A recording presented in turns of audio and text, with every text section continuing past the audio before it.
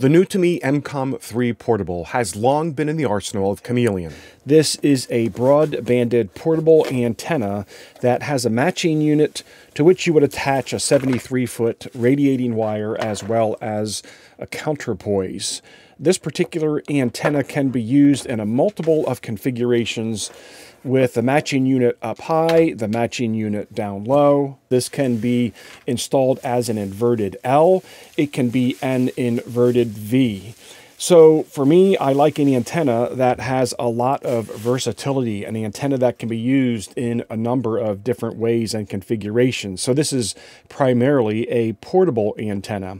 And I'm going to set it up in the Homeowners Association here where I live in Tampa Bay, Florida, just because before I take this portable, I want to test it out a little bit, and I want to do something a little bit unique with it here where I live. Now, I'm going to use the inverted V configuration, but with a bit of a variation. Because I live in a home that's on a small lot, I'm going to say, I don't know, 1/4 acre to 1/3 acre. That's not unusual in a city, an area like Tampa Bay, which has been developed for double-digit years. My home alone is 40 years old. So when you look at my community, you might see what appears to be an older, outdated community. Well, Tampa Bay is littered with these types of communities. It's all developed, all built out, and has been for many, many years. So this is what you have if you choose to live in the Tampa Bay area. Of course, not exclusively. There are a few scattered newer subdivisions, but mine would be typical. So what am I going to do that's different? Well, to go in an inverted V would require enough space to get this 73-foot radiating wire extended from one end of the backside of my property to another. You might have recently seen me do this with the LEFS 8010, where I had to get really creative with the configuration to get it spread out far enough to be able to use it. And it was a successful deployment. So here's what I'm going to do. You know, when we think about an inverted V, you know, we think up down. So my radiator is going to be in an upside down V. I'm going to have my matching unit on one side. The radiating element is going to go up to my portamast and then back down to the other side, thus inverted V. Well, I'm going to have to do a sloping inverted V because I'm going to attach this to my home. I'm going to attach this in such a way that it becomes stealth. Now, this wasn't really designed particularly for stealth deployment in an HOA environment, but you always need to be thinking, if you do live in an environment like I do by my choice, how do you take something that is readily available in the market and adapt it to your particular needs? So I'm going to install this on the inside of a windowsill so it just disappears. And the first thing I need to do is make a modification to the winder on the Emcomm 3. I need to drill 2 holes in that winder, kind of in the middle on the top and the bottom, so I can screw it into the wall. Here I'm just using the winder itself as a template for those first 2 holes that I drilled in the winder, and then I'm going to put tapcons into the concrete block stucco wall. This winder does have a strain relief on it, and I've used that while I've attached the wire using a wing nut on both sides. One side for the radiator and the other side for the counterpoise or ground radial. I'm just letting that radial hang down from the window and then draping it across my concrete porch. I did recently take my portamast and I put this ring connected to a 3/8 by 24 stud on the very top of the topper of the portamast. So my wire is going to be about 21 feet in the air. I'm grabbing this polymer ring on the end of the 73-foot wire and I'm moving it to the center or close to the center of the 73-foot wire, and then I'm clipping it on to this ring that I put on the top of my portamast. And yes, the portamast does come up this easily. It also goes down this easily. It is not a friction fit. It is a positive locking system. And now you can begin to get the idea of what I meant by a sloping inverted V. I'm going to go ahead and grab my wire now. I'm going to walk towards the end of the 73-foot wire and figure out where I want to drill a hole in this concrete block stucco wall for me to put some shock cord to keep some tension on the wire.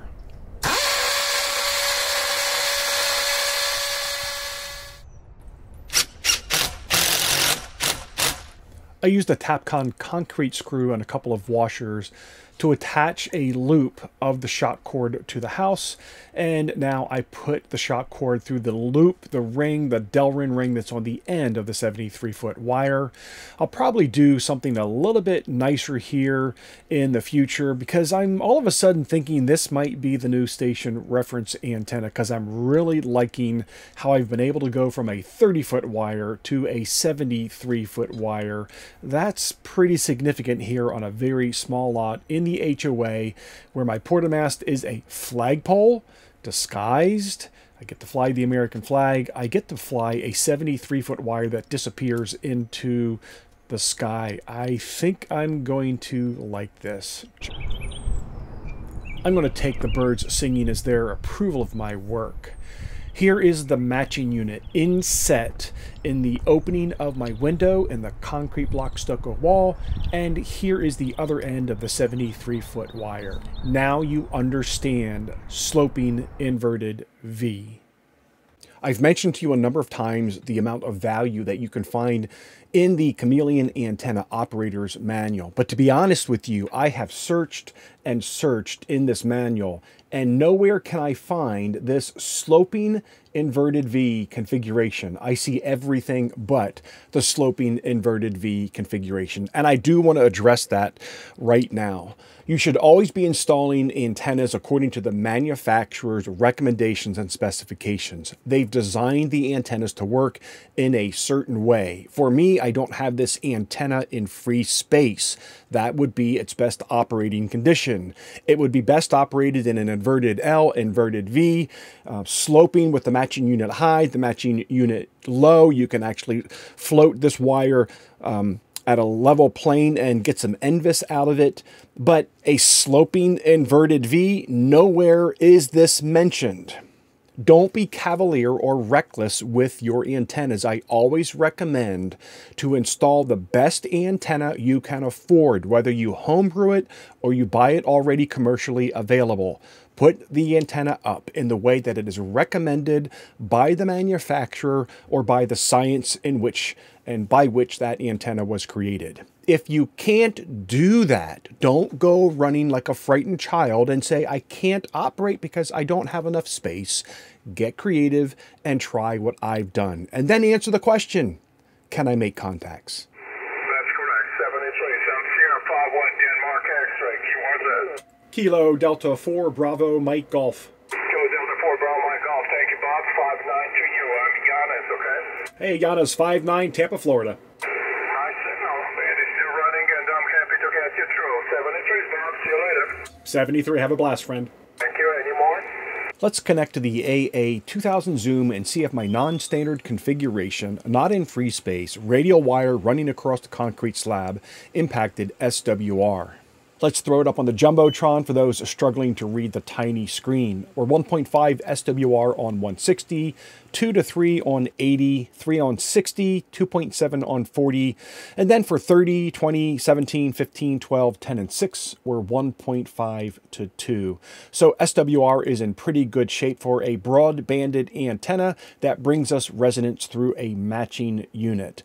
Let's go ahead and run some of our whisper tests, and then we'll jump on over to FT8. This whisper map is representative of other stations hearing my weak signal and reporting that back. My Zactec transmitter will do all bands continuously by jumping from band to band to band, with the exception of 160 and 6 meter. So this represents all bands. There is this one anomaly with one signal being reported going straight north to the North Pole. This shows up on a couple of maps. I've seen this frequently. I have no clue what it represents.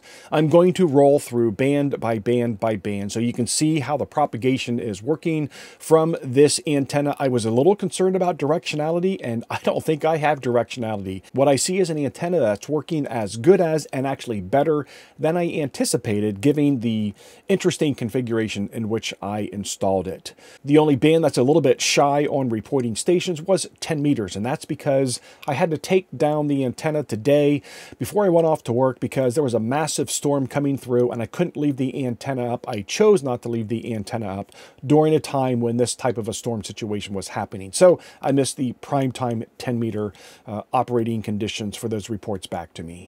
One of the benefits of the Emcomm 3 Portable is right there in its name, its size. It's sized for portability. It's rated at 100 watts single sideband, 50 watt CW, and 25 watts for those high duty cycle digital modes like FT8. That didn't stop me from just having great success here on FT8 on 20 meters. Within 15 minutes, I had made all the contacts I needed to prove that this antenna in my configuration was effective. I jumped on over to 40 meters and basically found the same type of operating condition. I can easily make contacts on 40 meters FT8 using this antenna system. The Emcomm 3 portable broadbanded antenna, perfect to throw in the backpack for your next deployment on the go, or to put it up in an unusual configuration to make it stealth here in the HOA. Hope you found this useful, friend. Talk to you soon. 73.